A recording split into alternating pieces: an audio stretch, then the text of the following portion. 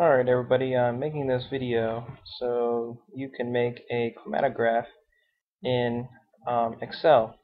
Just for review, remember that these are rows and these are columns, and we can enter any information we want into the cells. This is a cell I have highlighted, either by typing directly into the cell like so, or up in the function bar there. So we're going to make a chromatograph for Barrow, Alaska. So, and notice I can type anywhere I want into Excel. So let's just put precipitation in and temperature in Celsius. Okay, there we go. Let me just bring up my data over here.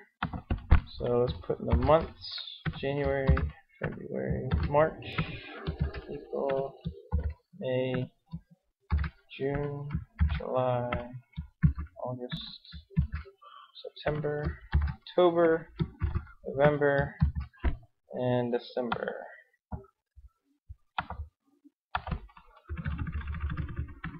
And now just typing the data.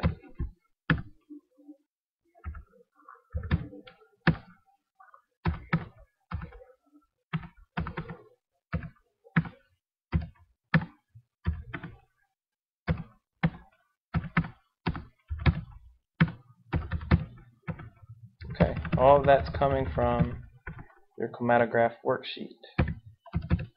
If I go too fast, you can always pause the video.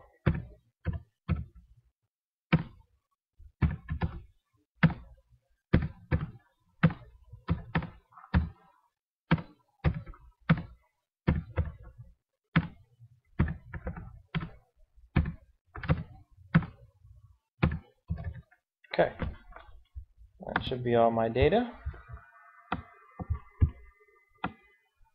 Just for visual presentation, let's center that, make it bold, make these bold. So anytime I'm graphing, I just want to highlight my information without highlighting any extra cells. And then we want to insert graph. Let's just select this one.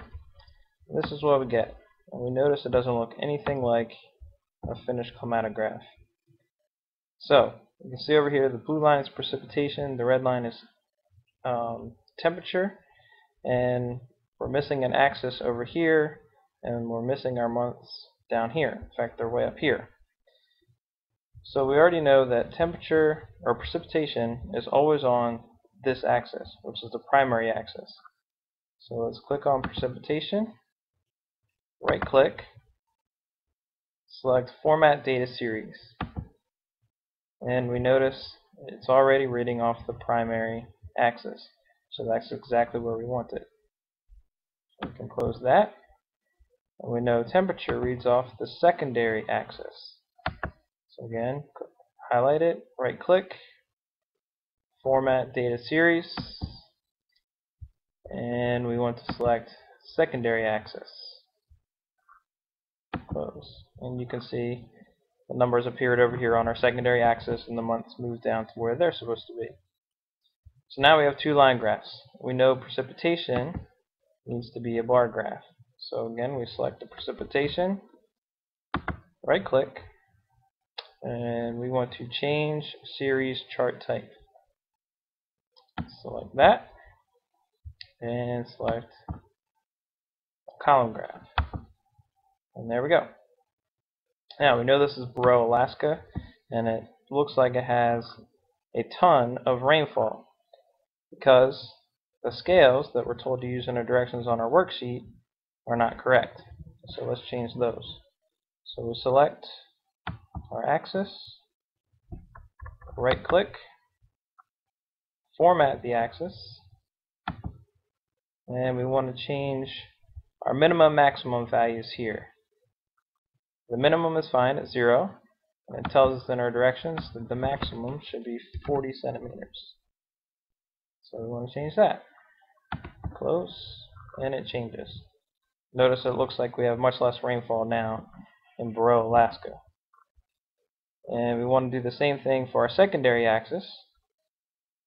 Click, right click, format the axis. And in this case, our minimum, we want it to be -40 according to our directions. And the maximum to be 40 degrees Celsius. Again, that's all in the directions on your worksheet. And close. Good. I'm going to get rid of the legend because these things are so standard that we don't even need the key there. Now, this looks like the climatograph for Barrow, Alaska, which is in the tundra. Little rainfall, temperate climate. But we're missing any sort of labels, title and axis labels. So we're going to go up here to Layout, and we'll start with Chart Title. And you can select whichever you prefer here. And we just type the title, Barrow, Alaska. And then the axis titles, we'll start with the primary horizontal, which is months. Enter. Then our primary vertical, which is the left, which will be precipitation.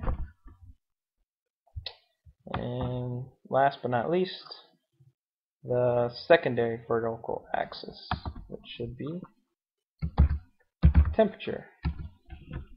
So from there, you have a completed climatograph exactly as it should appear, with your axis labels, title, and if you wanted to get fancy, you can start changing the background colors. And all you need to do that is click in the chart, right click, format the chart area, and you can change all sorts of options here. Let's do gradient fill, and we can change this area as well. Format plot area, gradient fill, close. You can also change the colors of the lines if you want by format data series, line color. You can change it as you wish. I'll change it to green. You can get a nice fancy appearance to all of your graphs. Now if I wanted to cut and paste this into a Word document, I just select and I can copy it and then open my Word document and paste it into it. So if you have any questions, you can rewind the video and watch again. Thank you.